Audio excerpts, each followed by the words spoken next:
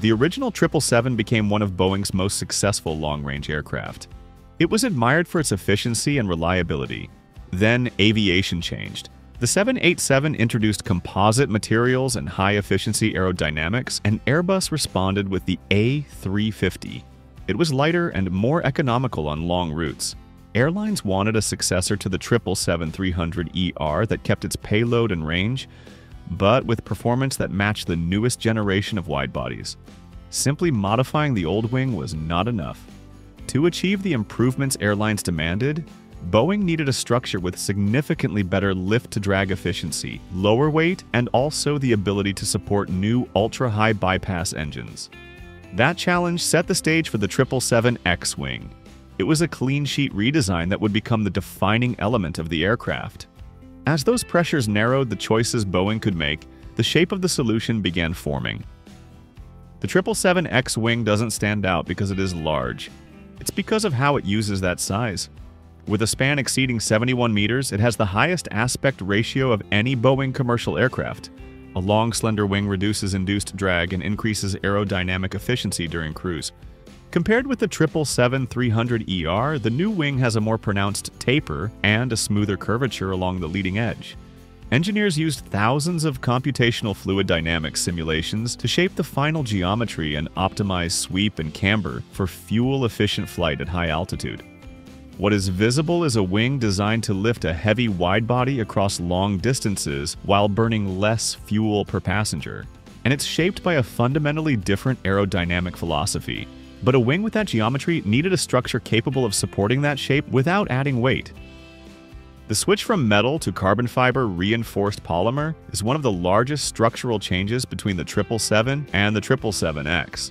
Composites offer advantages that aluminum cannot match. It promises lower weight, resistance to fatigue, as well as the ability to tailor stiffness by adjusting fiber orientation. Boeing has stated that the 777X wing construction draws from experience with the 787 but scaled for a larger aircraft. Each wing is made from large composite panels laid by automated fiber placement machines and cured in industrial autoclaves. The spars, ribs, and skins are integrated through bonding and fastening techniques designed for strength without unnecessary weight.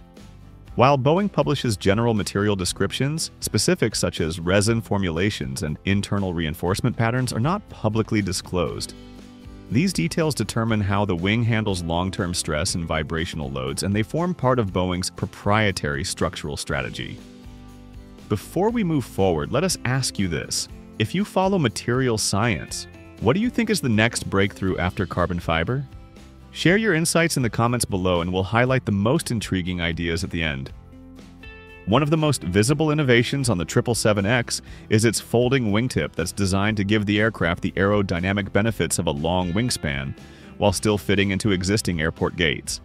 Each tip measures about 3.5 meters and folds upward when the aircraft is on the ground. FAA documentation outlines the essential components: hinge assemblies, locking pins, position sensors, and cockpit indications. The system prevents the aircraft from applying takeoff thrust unless the wingtips are fully extended and locked. What remains undisclosed are deeper logic controls like software routines, redundancy pathways, and internal load monitoring thresholds. A wing this large must withstand enormous aerodynamic forces. To address this, Boeing integrated gust load alleviation through rapid adjustments of control surfaces. When the wing encounters a disturbance, the system responds within fractions of a second to redistribute aerodynamic pressure. The underlying concept has been discussed publicly, though the exact algorithms used to control it remain confidential. The wing's composite construction also contributes to strength. Composites allow engineers to tune stiffness so the wing bends predictably under load, reducing stress concentrations along the spars. This bending is a designed behavior that improves both comfort and structural longevity. During certification, the 777X wing underwent static and fatigue tests. One publicly documented event was the static test in which the wing failed before reaching its target load. It prompted reinforcement and redesign. Boeing has stated that subsequent testing met all regulatory requirements, though the full structural margins are not disclosed. The flex of the 777X wing is one of its most defining characteristics. Long composite wings bend more than traditional aluminum structures. That flex is an essential aerodynamic tool rather than an undesired side effect. As the wing loads during climb and cruise, it rises smoothly and redistributes forces along its length. This flex reduces peak stress and improves ride quality by softening the wing's response to turbulence. Unlike rigid wings, which transmit more force to the fuselage, flexible wings absorb disturbances through controlled deformation. The flex also helps maintain efficiency. Wing angle is altered relative to the airflow at different points along its span. This bending contributes to an optimal lift distribution. However, the exact elasticity profiles are not released outside the company, but flex alone isn't enough. A wing of this size and flexibility requires a sophisticated network of control surfaces. The 777X wing incorporates flaperons, spoilers, ailerons, and high-lift devices, all coordinated through a fly-by-wire system that constantly adjusts to maintain stability and efficiency. The large flaperons combine roll control with additional lift during takeoff and landing. Spoilers assist with descent and braking, while the ailerons near the wingtips fine-tune lateral control. Because the wing is long and flexible, these surfaces must work together more dynamically than on shorter, stiffer wings. Wings on large aircraft serve not only as aerodynamic structures, but also as fuel tanks. With the 777X, the expanded wingspan provides increased internal volume, allowing the aircraft to carry more fuel without adding fuselage tanks. This supports the 777X's long-range missions. Fuel inside the wing influences its behavior. As the aircraft burns fuel, the weight distribution shifts and changes how the wing flexes and how loads are carried. Engineers designed fuel transfer systems to maintain the aircraft's center of gravity by using pumps and baffles to manage movement. The widespan allows fuel to be spread over a larger area to reduce stress and help stabilize the aircraft. With a total capacity of about 52,300 gallons, or 198,000 liters, the wing houses multiple tanks. Even temperature changes are considered. The large surface area of the composite skin allows the fuel to act as a thermal buffer and moderates wing temperatures at altitude. The wing's high aspect ratio reduces drag and increases fuel efficiency. The flexible structure enhances stability, while the wingtip extension enlarges the effective span without compromising airport compatibility. These aerodynamic gains support the GE 9X engines, allowing them to operate efficiently across long distances. Boeing's published figures indicate around a 10% improvement in fuel burn compared with the 777-300ER, with the wing accounting for a significant portion of that improvement. The wing also enables the aircraft to maintain smooth airflow at high altitudes. Each element works together to make the 777X competitive with newer wide-bodies while preserving the core strengths of the original 777. Engineers evaluate flutter characteristics, vibrations, stiffness, thermal behavior, and aerodynamic loads. Boeing has shown footage of these tests: hydraulic rigs bending the wing, environmental chambers simulating temperature extremes, ground tests validating the wingtip mechanism. Flight testing further refined the wing's behavior. Observers have noted the graceful upward flex during takeoff and the stability during turbulence. While Boeing releases some performance data, the detailed results remain internal. This is typical for commercial aircraft, where only regulatory required data are public. Once those evaluations were complete, the broader meaning of the design became clearer. The 777X wing marks a shift in how wide-body aircraft achieve efficiency. Instead of relying solely on engine improvements, the wing itself becomes a primary tool for performance. Its span, flexibility, folding tips, and composite construction represent a culmination of decades of aerodynamic research brought together in a single structure. Its influence will extend beyond this aircraft. Future commercial designs will likely explore even longer spans, smarter control surfaces, and even more advanced composites. The 777X wing demonstrates that large aircraft can adopt technologies once reserved for smaller or experimental platforms, reshaping expectations for long-haul travel. About that question from earlier, current research supports thermoplastic composites, hybrid laminates, and nano-reinforced polymers because they offer faster manufacturing and a better damage tolerance. If this breakdown helped you understand what makes the 777X wing so distinctive, subscribe to our channel and share your thoughts below, especially which part of this wing's design you found most interesting.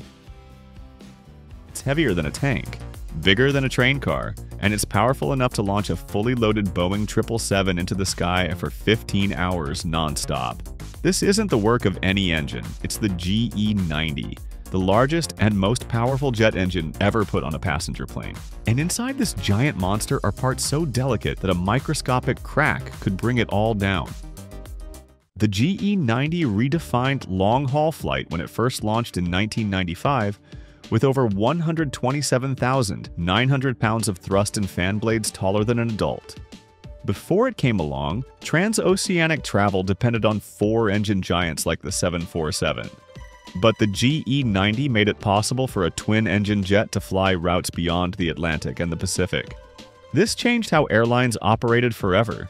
The 777 became the backbone of long-haul fleets, and the GE90 was the muscle that made it possible. But raw power wasn't going to cut it alone. Every inch of this engine had to be carefully designed because if even one part failed, the entire system could collapse. The front of the GE90 is impossible to miss. At over 128 inches across, it is wider than the fuselage of a Boeing 737. And yet it only has 22 blades. Compare that to older engines which had more than 40 or 50. But why design the engine to have fewer fans? Because these blades are bigger, lighter, and far more efficient. Each blade is made of carbon fiber composite with a titanium leading edge. They're built using a process called resin transfer molding, then cured in autoclaves so large they could fit a bus inside. The shape isn't random either. They're curved into a distinctive scimitar design to not only grab more air, but also reduce noise. This is one reason the 777 is quieter than older jets despite being much larger. And the wild part is that those blade tips travel at close to 1,000 miles per hour, just under the speed of sound. During testing, GE literally fired frozen turkeys into them to simulate bird strikes. The blades survived. Each blade costs more than a luxury car, and when you line up all 22 of them, they form the hypnotic spinning disc that feeds the rest of the engine. But once the air is pulled inside, things get even more extreme. Behind the fan lies the compressor, which takes air at normal pressure and squeezes it until it's 40 times denser. Imagine crushing a room full of air into a shoebox, and that's basically what's happening here. The GE90's compressor has 3 stages of low-pressure compression, followed by 10 stages of high-pressure compression. Each stage has blades shaped slightly differently and tuned to gradually build pressure without stalling the flow. The engine uses variable stator vanes that pivot in real time to optimize airflow at every speed and altitude. Over 1,200 kilograms of air per second rushes through the GE90. Each of the compressor blades is forged from nickel superalloys and inspected for cracks invisible to the human eye. Because even one blade failing under the enormous stress would have catastrophic effects. Before we move forward, here's a question for you.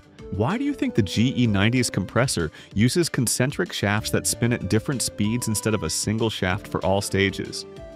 Let us know your guesses in the comments below, and we'll get back to it at the end of the video. The combustor is where air and fuel meet. It's an annular combustor in the shape of a ring where 30 fuel nozzles spray atomized jet fuel into the compressed air.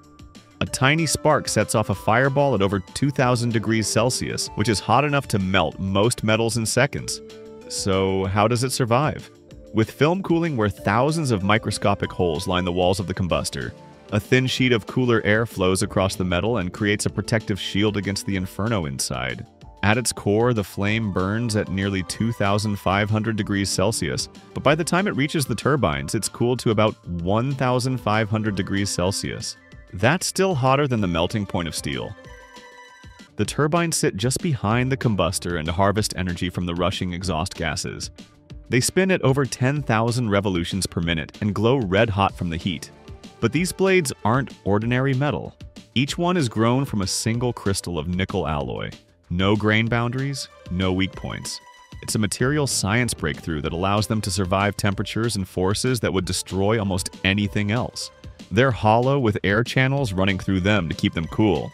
And they're coated in ceramic layers to withstand heat above 1,600 degrees Celsius.